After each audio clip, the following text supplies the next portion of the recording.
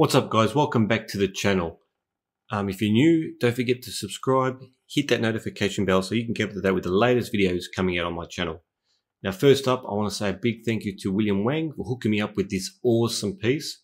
If you want to get your very own, you can hit him up on Facebook. I will leave his details in the description below. He also sells a whole bunch of other 1/6 scales, so check him out. So there you go, in front of us is the packaging of The Last Samurai. So this is made by a company called Pop Toys, and the quality in this figure is up there. I absolutely love this piece. I love the packaging that it comes in. You can see there it's got a bit of the details of what you get in the box on the back there. It's got a picture of The Last Samurai himself on the front.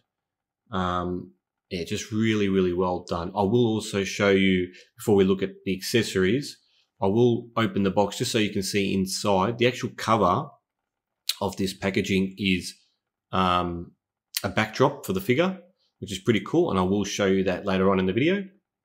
So what I'll do now is I'll open the box just so you can see what it looks like on the inside. So you can see in there, inside when you take the cover off, you get this beautiful insert cover.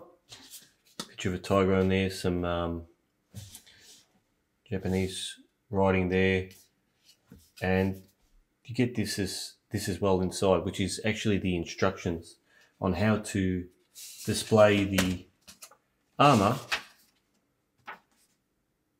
on the display stand, which I'm not going to attempt to do. Yeah, it looks pretty hard, and it also shows you how to attach the shoulder plates. That's pretty cool. All right, let's go ahead and take all the accessories out of the box so you can see what The Last Samurai comes with. So here are all the accessories that The Last Samurai comes with, and let me just start off by saying all the pieces are very well made. I love the detail, attention to detail in all the pieces. Let's start off, I'll show you the helmet and you can see what I'm talking about. So if you have a look at the helmet, just the detail, and this feels like, I believe it's made out of metal. Feels like it's made out of real metal. Just have a look at the detail. It's very cool. And then you get his faceplate. So when you put it all together, it's looking pretty menacing. And that's also pretty well detailed. So I like that. I'm not too sure what this is. It's like a chest plate. Just sits over his neck. Another bit of armor. And again, it's all made out of like metal. It's really well done. You get his belts just to hold his sword around his waist. Nothing too flash about it. Only thing I fear is how long this will last. You get a bunch of hands. You can see them there. And then ungloved hands as well.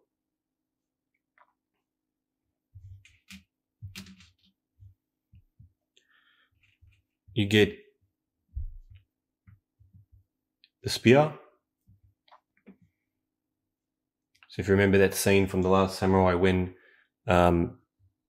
he's surrounded by all the samurais, and Quasimodo sees him swinging this around, and then he gets a vision, and they capture him and take him back to their village. And again, this is still got the plastic on it, but the spear end, it feels like it's made out of metal.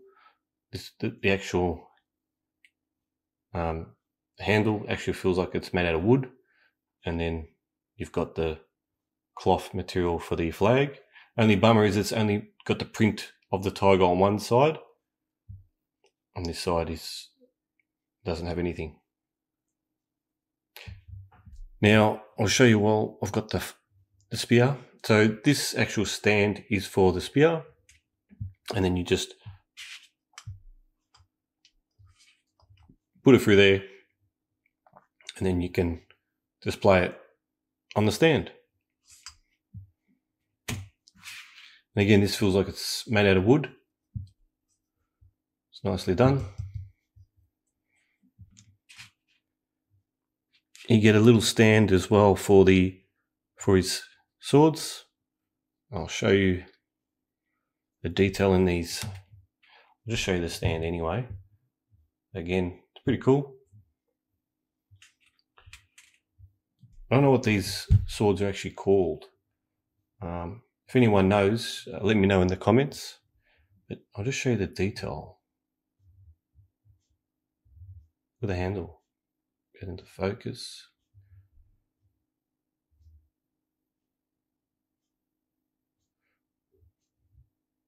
Show you the blade. And the blade feels like it's made out of like a metal.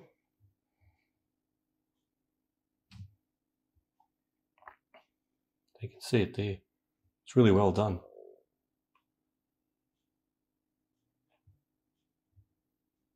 And just goes back in like that. And then this bad boy. This is pretty cool. I'll show you. It's actually got engravings on the see if you can see it. See there? The engravings. It's really cool. Well, it's gone a bit out of focus, but there you go. And again, it's really well done. Really impressed with this this figure and the accessories.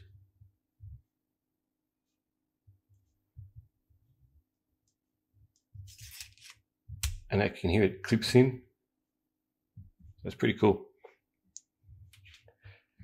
You get this beautifully crafted box, which you can put some of his stuff in there. And it's also used for the display stand to display his armor when you take it off. You can actually take his armor all off him, and then you can display it on this piece here.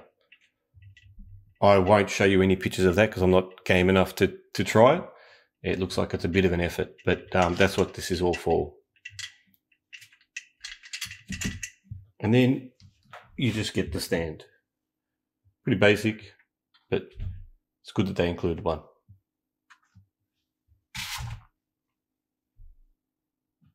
So before we get into the movement with this figure, I just want to show you some of the detailing. Start off with the head sculpt. You can see it's pretty spot on. I think Pop Toys have done an amazing job with this 1/6 scale. I think the detail in it is just immaculate. I mean, look at the suit. It's all metal. A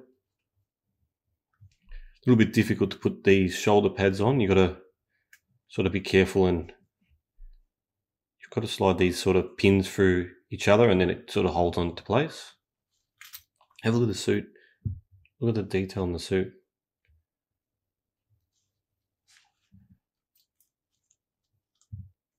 Look at that. All that. It's just amazing detail. Really, really impressed with this guy. There's the back.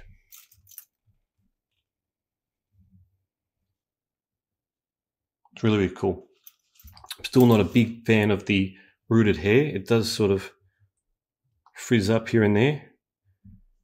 Anyway, let's get into how much movement you get. So down at the feet area, get a bit of movement. The knees do bend quite nicely.